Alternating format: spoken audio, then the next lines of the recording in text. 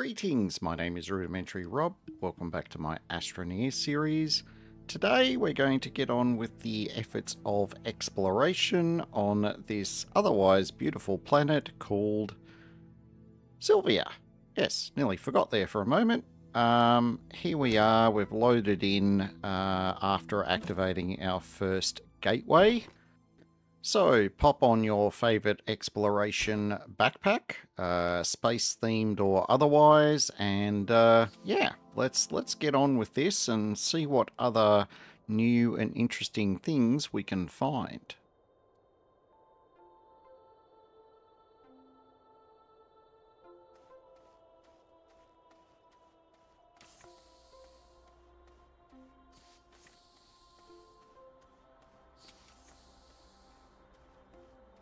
Now, when you're out and about adventuring on the surface, this is basically a gold mine. When you find a bit of debris and it's got a battery on it, or it's got some solar or some wind, or a combination thereof. So the thing it's plugged into is just scrap, basically.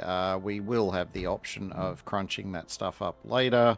But for the moment, it is not even worthy of being called eye candy. But this little wind turbine is very definitely a good find. So, without any delay or consternation, we are going to lug this fella back to base and get him plugged in so that we can, yeah, start taking advantage of this extra power.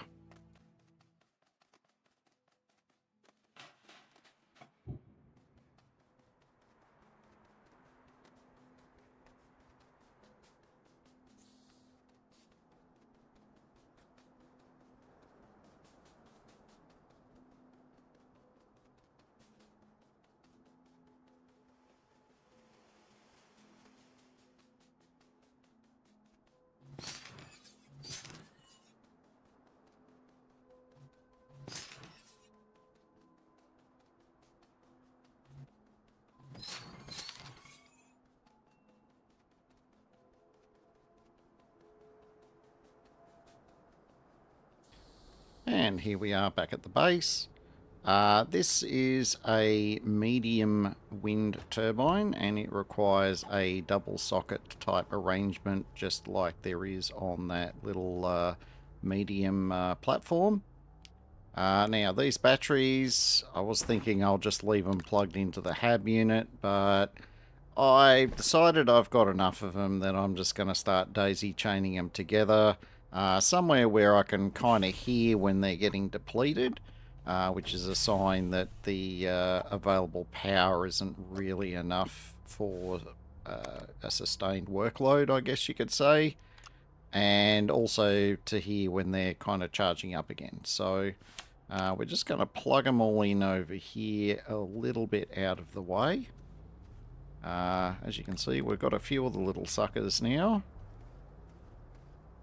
And they are very handy for just, I guess, softening the blow. So, with the exception of the RTGs, which stands for radiothermal generator, which provides power all of the time, and the, you know, fueled generators, like the little small one I've got there on my backpack, or the medium generator a little bit later, which can provide power so as long as they have fuel.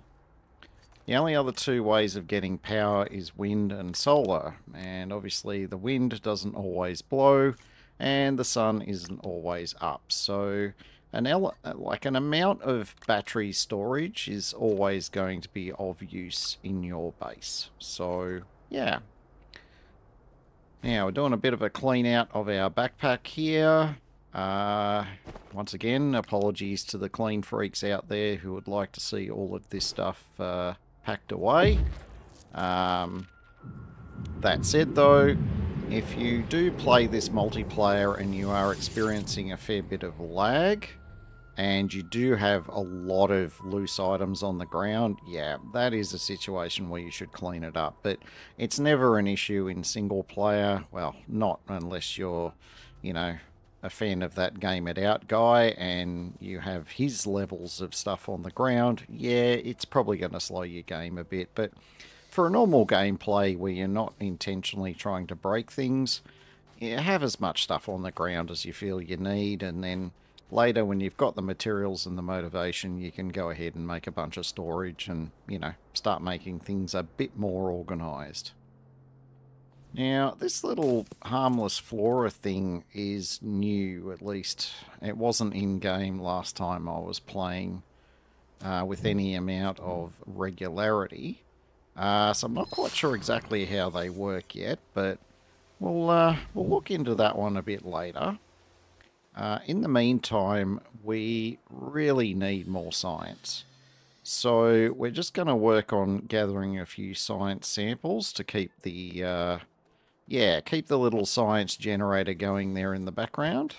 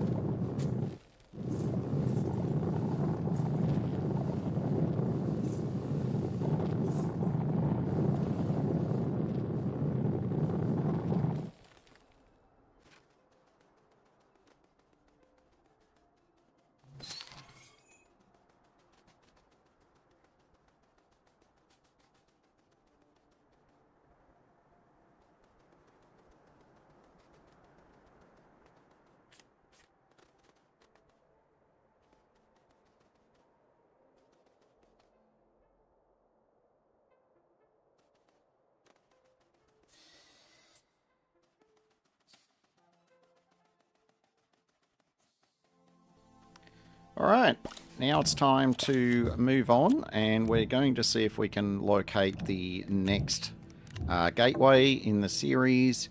We're going to try and locate another one of the gateways around the equator.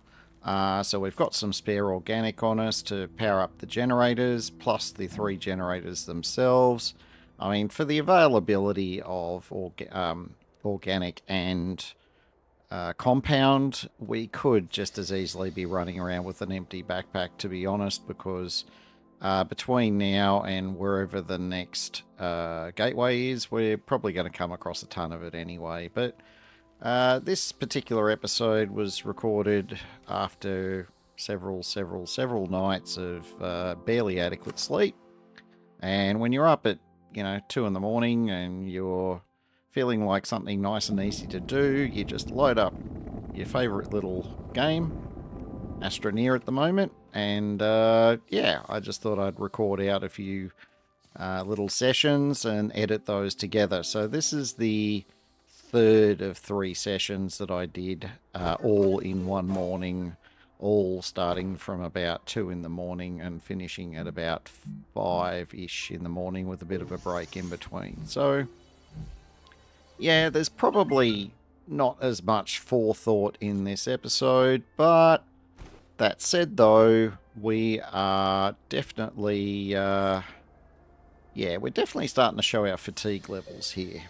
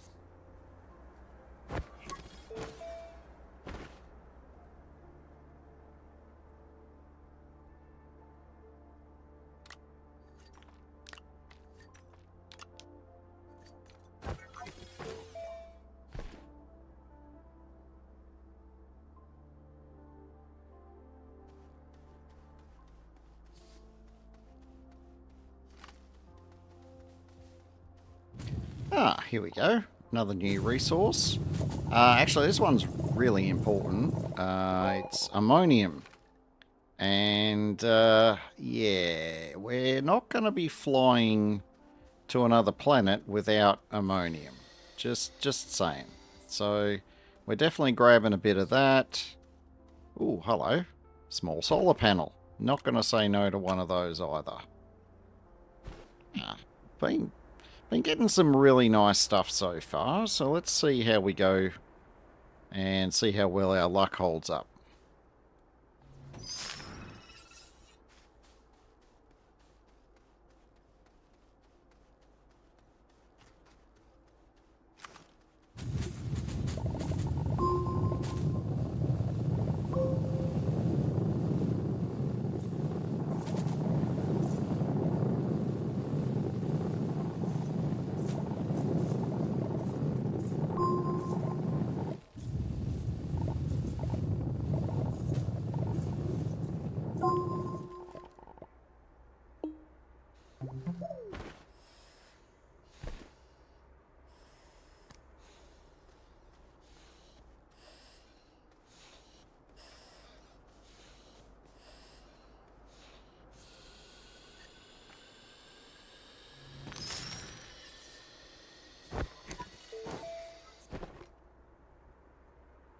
Yeah, and if you're wondering why that other thing keeps popping up every time I'm going for my backpack, yeah, the default binding for the, I guess you could say the science interface, is tab. And far too many games I've played previously, tab loads your inventory. So, yeah, decent sign that the fatigue levels are less than ideal. But I don't remember there being, you know, other than hitting the wrong button, there certainly wasn't any significant levels of stupid on display. I think it was just a case of bad coordination and, yeah.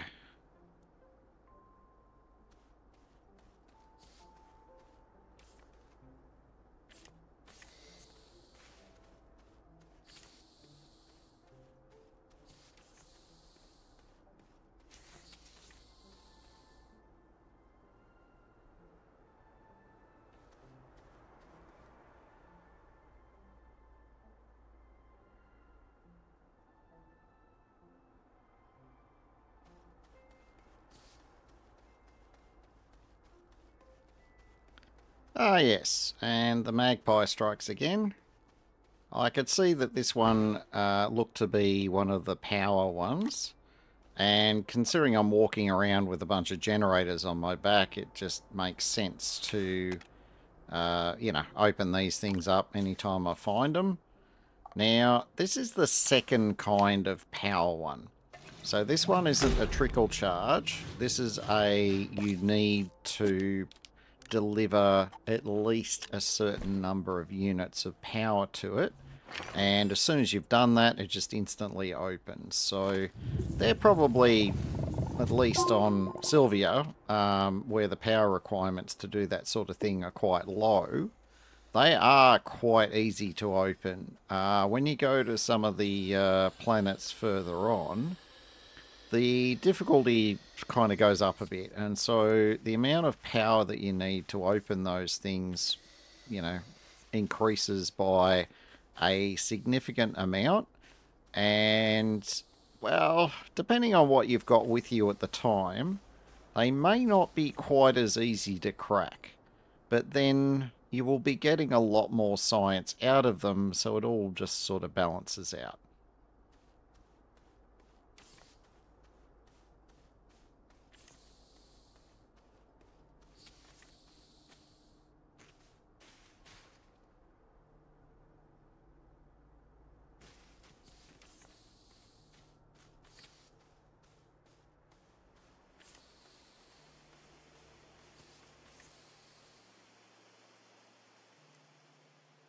Wow, decent amount of resin and ammonia here. I must remember this spot because there will come a time where I'm going to be wanting quite a lot of ammonia, And places like this will go a long way towards supplying me that ammonia.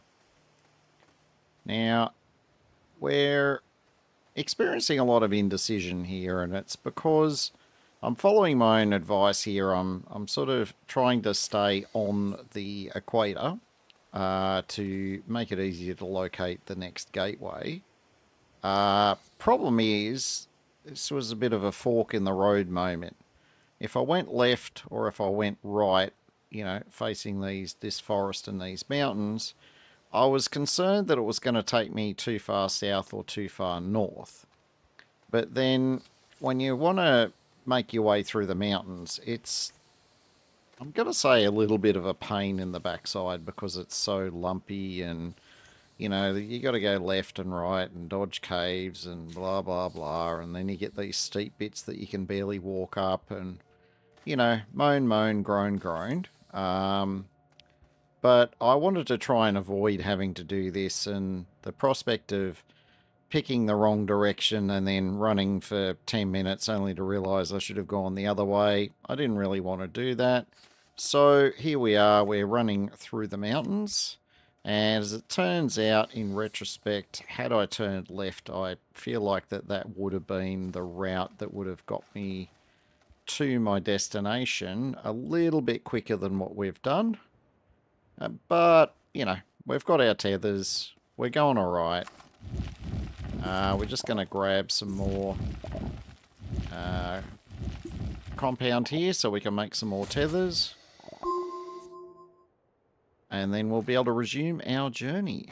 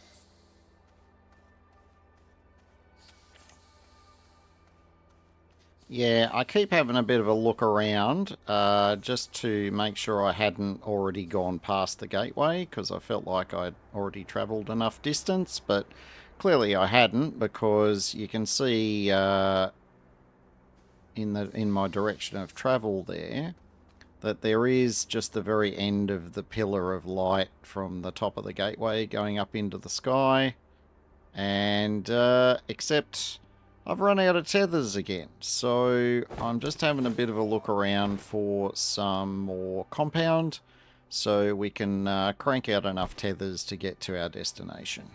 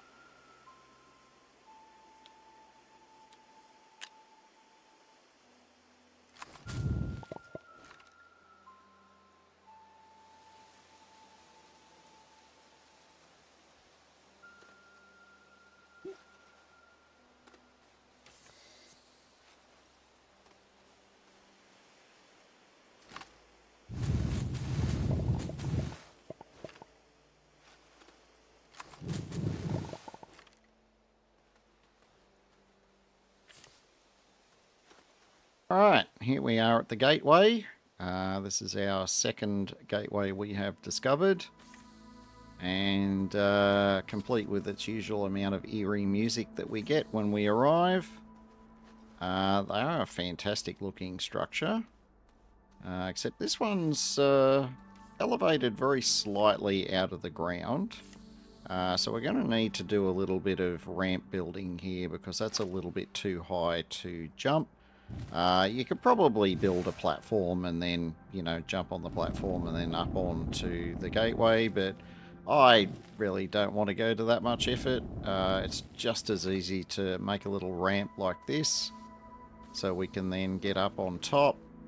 Now I run the tether lines all the way to the gateway for a reason that will become obvious very soon. But before we can do that, we need to unlock this gateway. So we're getting our little 3 generator combo on the go. And yeah, we should have some success momentarily.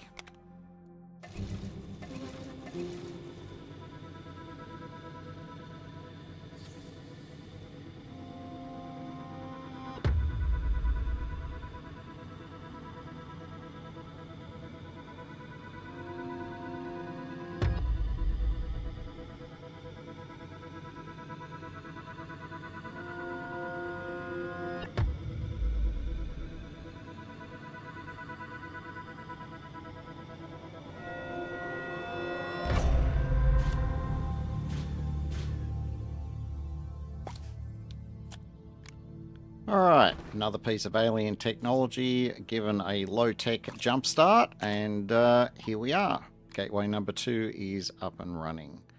Now, we could, you know, turn around and run back where we came from, but as we saw, that was a fairly lengthy journey with its own share of, I will say, discomforts and irritations.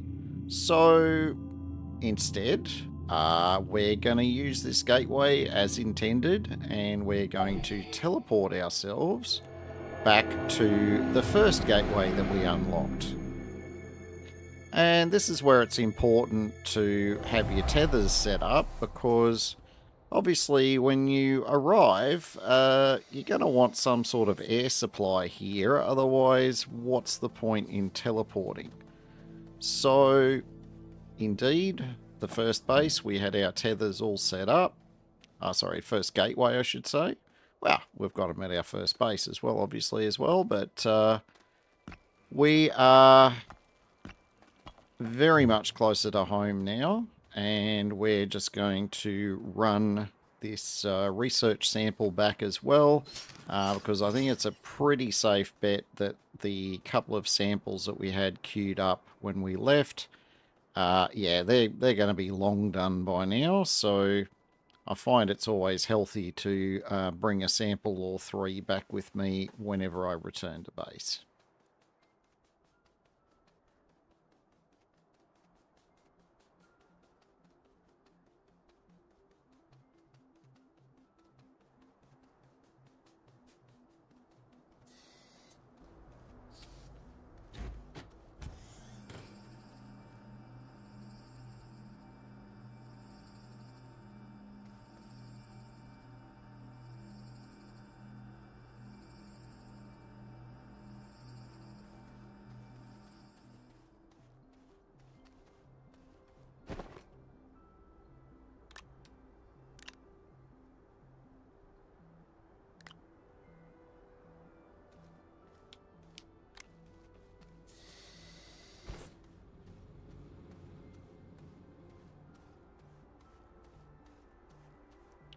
Yeah, I'm just having a bit of a look around this research unit just to see if it had any little extra plug sockets on it where I could put little power generators or batteries or whatever, but as it turns out it doesn't. Those couple of sockets on the end there are part of a broken off piece, and so they're just the same as when you see stuff plugged into the little broken platforms everywhere when you're out and about. So we're not going to be able to plug in our little wind turbine there. So instead, we're just going to socket it wherever we can find.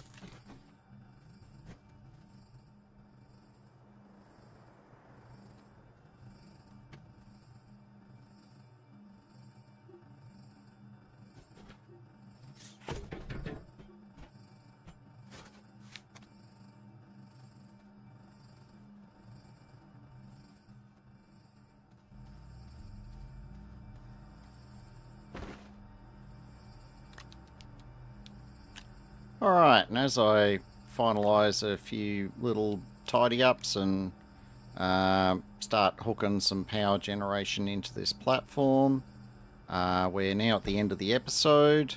If you've enjoyed it, don't forget to give me a thumbs up and to consider subscribing if you haven't already done so.